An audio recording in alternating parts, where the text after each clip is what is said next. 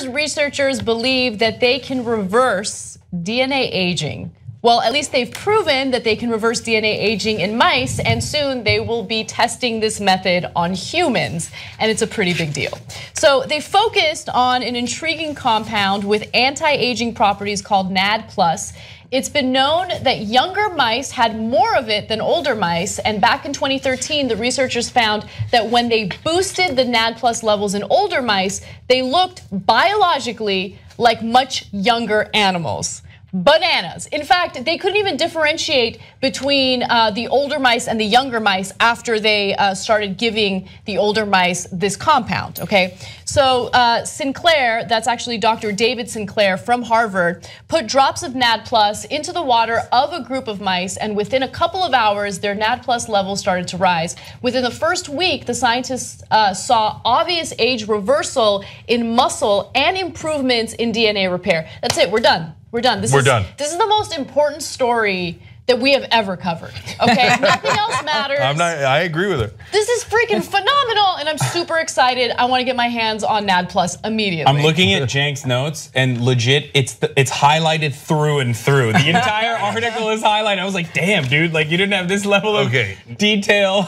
I don't know if you can see all the highlights, but no, because I got excited. I'm not messing around with NAD+. That stuff's happening, okay? Look, you still gotta stop eating though if you want to remain healthy, regardless of how young you are. Not necessarily, man. I'm gonna get that NAD+. Everything's gonna be okay. So let me quote Dr. David Sinclair again, last graphic here. He said, we can't tell the difference between the tissues from an old mouse that is 2 years old versus a young mouse that is 3 to 4 months old, okay? Yeah. So good night, Irene, okay? Or no good nights. So we just get younger and younger and younger. Hit me with that NAD+.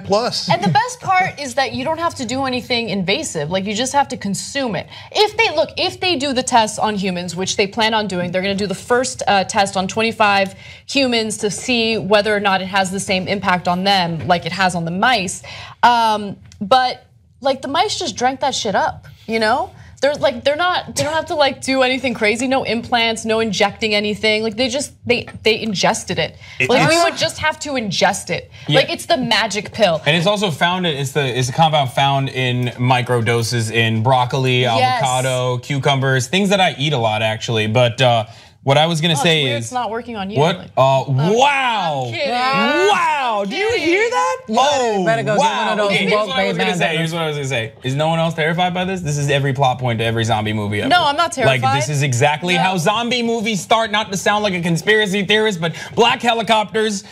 Zombies, I'm glad that they're doing it. The Metro Biotech is in Boston, so at least it'll be contained in that area. Because it's just what makes you think it'll be and contained something there? you and I. I'm assuming Death Becomes Her. Remember that? Death Becomes Her. 25 people are going to turn into zombies. They're going to be missing. But luckily, because it's in the Boston area, they'll handle it quickly because everyone knows Bostonians are very aggressive, especially around like football season or. Okay, hold on. Let's get back to the story real quick. So look, the way that we age is DNA copies itself, right? And sometimes when it copies itself, it'll copy a not so perfect version, and that's what kind of leads to aging. That's an overly simplistic way of describing it. And essentially, what happens is your body needs these DNA repair compounds in order to repair itself in a more effective way, in a better way, in a more perfect way, I guess. That's what prevents the aging. So that's what this is. The NAD+ is a DNA repair compound.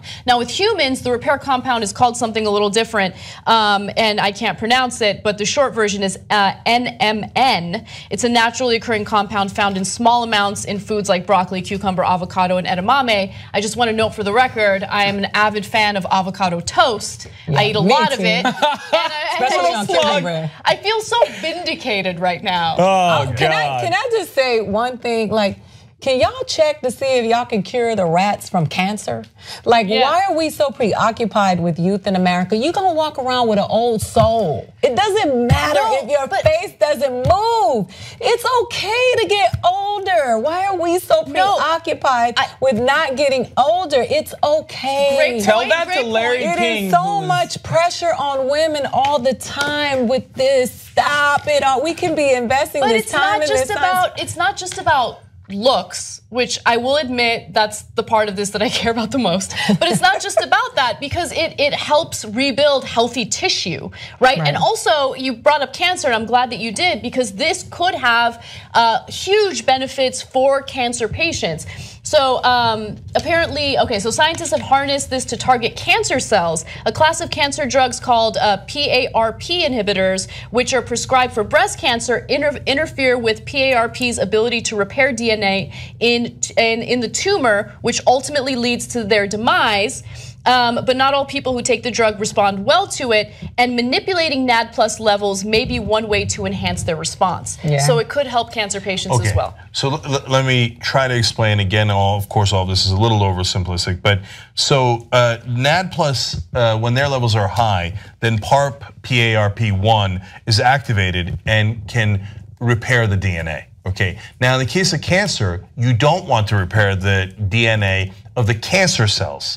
So they actually lower the PARP, and then that winds up killing the cancer. In the case of reviving your youth, you want the PARP to be high, and you want NAD+ levels to be, because when NAD+ levels are high, then PARP1 is activated, and then your DNA heals and you become younger. So the bottom line is, we're not going to die.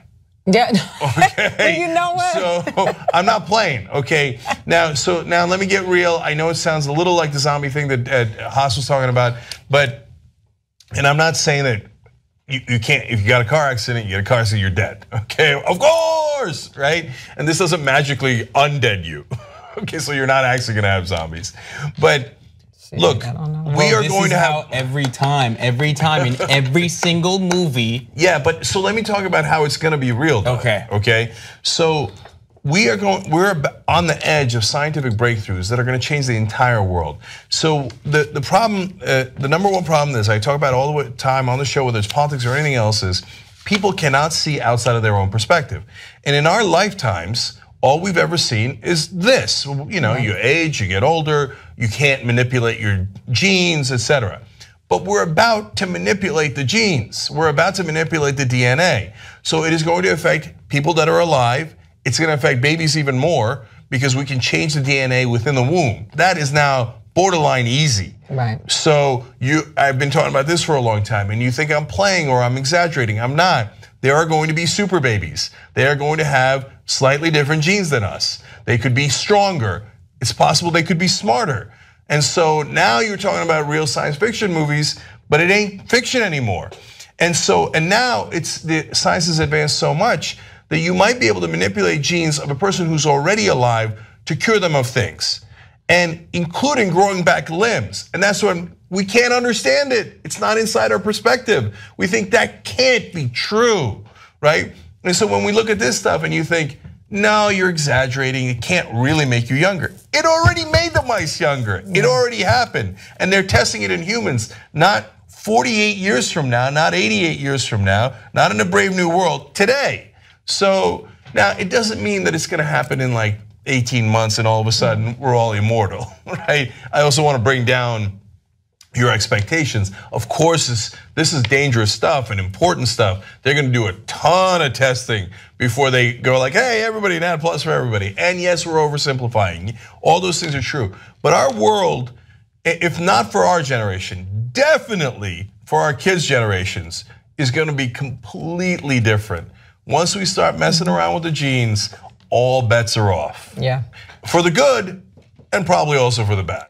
Young Turks now has over 6 billion lifetime views. You know who did that? You did that.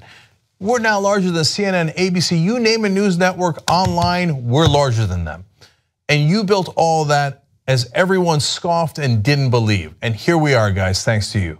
Build independent media together with us at tytnetwork.com/join.